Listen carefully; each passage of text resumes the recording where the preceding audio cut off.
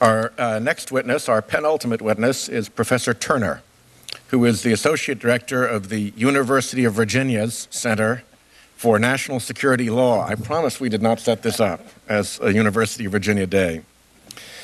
He's a former chair of the American Bar Association Standing Committee on Law and National Security, a veteran of the Reagan administration, and a former national security advisor to Senator Robert P. Griffin, a member of the Senate Foreign Relations Committee. Professor Turner received his BA from Indiana University and a JD and SJD from the University of Virginia. He's the author or editor of more than a dozen books and monographs on national security issues, and we welcome him to the committee. Professor Turner. Good morning, Mr. Chairman and members of the committee. I'm honored to be here. Like most JAG officers I've dealt with, Senator Graham got these issues exactly right from the beginning. I would like to associate myself with his statement, and I'm tempted just to stop there because mine's probably not going to be as good as his, but I will continue. Shortly after the story of abusive treatment of detainees first broke, I was going on a short vacation with my 14-year-old son driving down Interstate 64 when my cell phone rang. It was Voice of America wanting a comment on the story of the abusive techniques. And my comment was, it appears that some good people have made some very bad decisions. I've been a very strong critic of the waterboarding and other abusive techniques. I co-authored an article in the Washington Post entitled War Crimes in the White House in July of '07. I served with pride on the drafting committee for the executive order barring torture and inhumane treatment. Indeed, one of my suggestions was torture is not the international standard. Under international law, we are bound by Common Article 3 of all four 1949 Geneva Conventions. That standard is that all detainees are entitled to humane treatment. So spending a lot of time deciding whether something is torture or not misses the point that we have a much higher duty in our treatment of detainees. Some of the things that have been done since then have made me furious to the point of wanting to kick a wall or something. But I've continued to believe that the people who made these tragic decisions were decent, honorable, and able. They were also frightened for their fellow Americans and anxious to do everything within their power to prevent the next 9/11 attack. Now, some may think that good people can't do bad things. I would remind those people that on February 19th, 1942, President Franklin Roosevelt issued Executive Order 9066 that ordered the detention and incarceration of more than 100,000 Americans without probable cause, judicial sanction, or the slightest individualized suspicion of wrongdoing. Most of those detained were U.S. citizens. Many of them had been born in this country and never even visited Japan.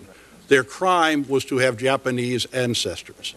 Today, we see this as one of the most outrageous abuses of civil liberties since the end of slavery. And yet it was strongly supported at the time, not only by the president, but by California Attorney General Earl Warren, who later earned a reputation as perhaps the most liberal Chief Justice of the Supreme Court of the 20th century.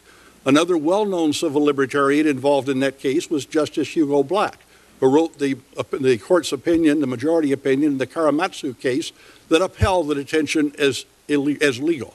How could so many good and able people give their support to such a horrible policy? Indeed, one of the few people to speak out against this was J. Edgar Hoover of the FBI, interestingly. They did this because they were frightened and they desperately wanted to prevent another Pearl Harbor. And I would submit that the OLC lawyers, I've met one of them 2 or 3 times at conferences, but I don't know any of them well. But my sense is all of them acted from precisely the same motive. They wanted to save the lives of their fellow Americans. The title of this hearing is What Went Wrong. Part of the problem, I believe, is a general ignorance of some of the fundamental details of national security law, not only at OLC, but elsewhere in the government and indeed throughout the law profession. In my prepared testimony, I give several examples where the country has been divided by very basic principles of international law. The Geneva Conventions, the Third Geneva Convention provides that prisoners of war are to be tried by military courts, not civilian courts. But this was not well known, and so people got very unhappy. How could bright lawyers fail to understand that Common Article 3 applies? Again, it sets the standard of humane treatment. I think it's not that hard to understand why. Common Article 3 applies to armed conflicts, quote, of a non-international character. Well, what the OLC people said was, well, there are at least 75 countries involved in this war in one way or another against al-Qaeda. The authorization for the use of military force approved by Congress in October of 2001 clearly authorized the use of force against foreign nations. Again, the concept of an international war. It's not unreasonable to conclude that this was an international conflict, but without a sovereign state on the other side, the better view, and the view accepted by the Supreme Court in the Hamdan case, is that's not the best interpretation. That is to say, it does apply.